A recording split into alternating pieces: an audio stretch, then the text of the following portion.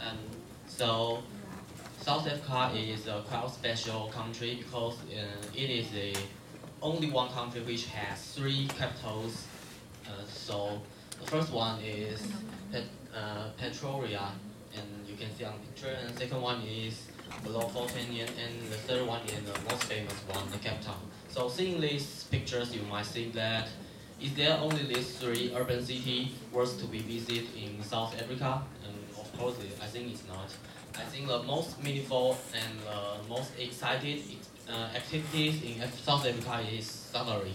So once you go to South Africa, and you must need to have safari because there are not only national parks run by government in South Africa, but also some private enterprise.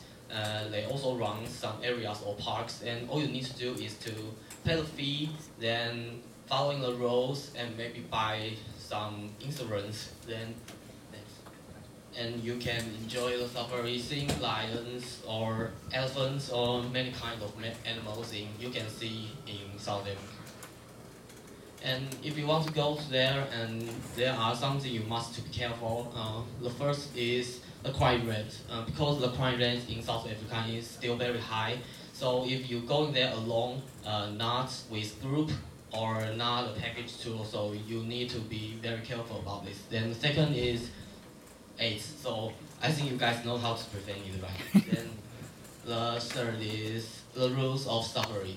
So you can see on the picture, you might have heard some accidents that happening because people not following the rules of safari. So it's very important.